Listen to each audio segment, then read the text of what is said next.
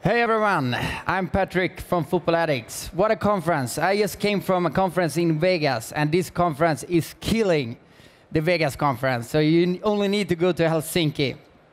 So I'm the co-founder and CEO of Forza Football. We are the world's second biggest football application. And we are a team of 17 based in Gothenburg, Sweden. And the app basically lets you follow live scores for over 560 leagues and tournaments in 100 countries. You can set push notifications for your favorite teams. And our mission is to gather the voice of the fans so the users can participate in poll and give the confidence in the squad and manager and chairman and so on. So in terms of numbers, in 2.5 years, we have got 5 million downloads, and that is organic downloads, so no advertising, pure word-of-mouth growth. And 50% of those are converted into a monthly active users. So 2.5 million users per month. And each month, 50% of those use it on a particular day. So that is our sticky factor. And every month, we got 100 million sessions. We send 800 million push notifications, and we track 1.6 billion events of data in the application. So I will go through some key learnings today, 5 lessons we have learned in 2.5 years, and I will dig deeper to each of them. So the first one is bootstrap. So it has never been easier and cheaper to start a company. But even though this fact, most of the companies I meet, the only thing they talk about is venture capital, and I really don't understand this. This is probably a lot of investors now that will be very angry at me. But it's like the way we started was that we had a consultancy business. So 50% of the time we did consultancy work, and 50% we worked on our product. And that made us, gave us the opportunity to fail with 4 products until we actually released the 5th successful product. And if you bootstrap, this will provide you freedom, and freedom is heaven. So that is my first advice. And the second thing is solve an easy problem. So one of our first mistakes was that we overcomplicated things. We tried to do 2 complicated products for our first 4 products. And then for the 5th product, we just made it really easy. So we scanned the App Store. We found an app called LiveScore. They were the biggest in the market. We read the reviews. And the majority of the users were complaining about that they were lacking notifications and lineups. So we said, OK, let's make an application that has notifications and lineups. So steal good things and make it better. So this is the first version compared to their first version. So in our application, you could track more days, you could set notifications, you could you can see the lineups, and you could see videos of all the goals. And we got 300,000 downloads the first month. And 4 years later, they have actually implemented notifications. But by that time, we have developed our application even more. So most of the companies are slow. So benchmark products that are popular and make a better product. And the third lesson is localization. So our first version was translated into 12 languages. It costed us 1,200 euros to make this translation. We translated to Portuguese, German, Italian, Swedish, Danish, and so on. And the reason why you should translate is because it gives you 12 opportunities to actually success. So our first version was a tremendous success in Italy. We got 300,000 downloads the first month, and 100,000 downloads of them were in Italy. And we would have never got that if we didn't localize the application to Italian. And I remember myself when I was sitting down and translating the Cayman Islands national team to Italian, in case an Italian football user would like to follow the Cayman Island national team.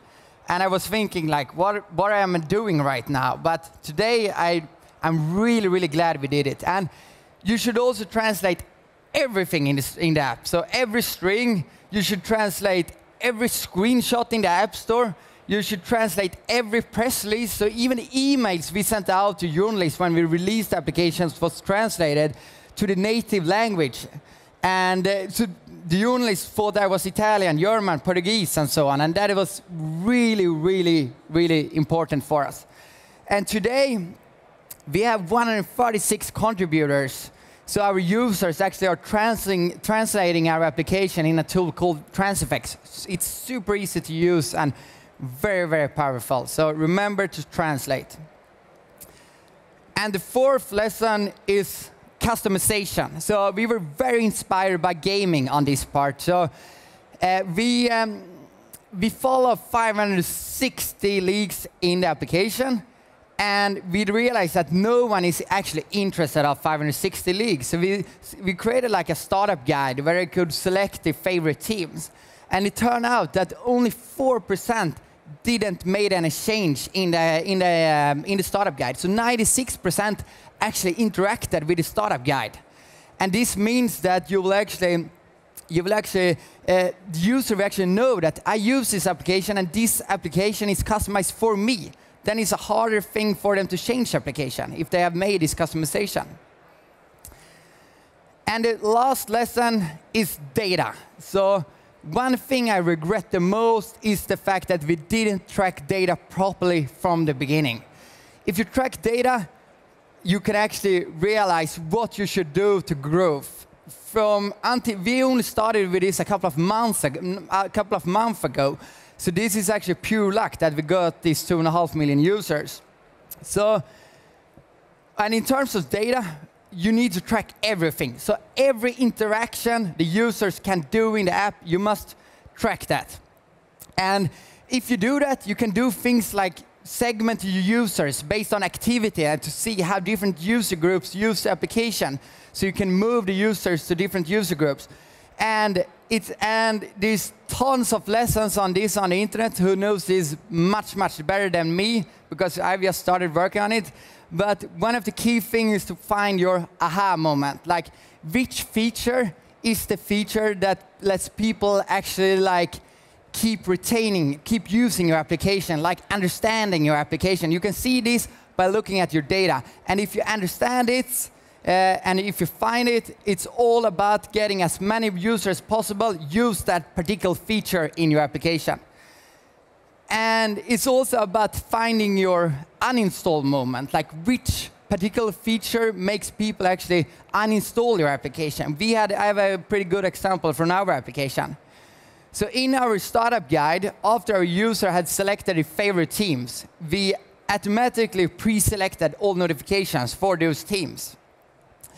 But when I met users who have actually uninstalled the app, because 50% uninstalled the app of our users, 9 out of 10 of those told me that the reason they uninstalled the app was because they got too many notifications and they didn't really understand why they got so many notifications. And we realized this must have been because of the startup guide.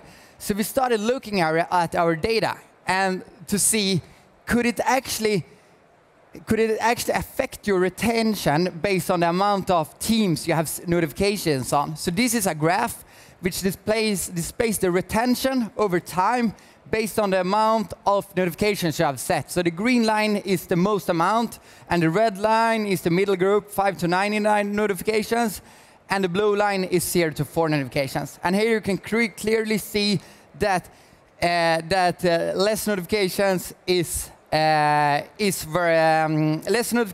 worse for retention.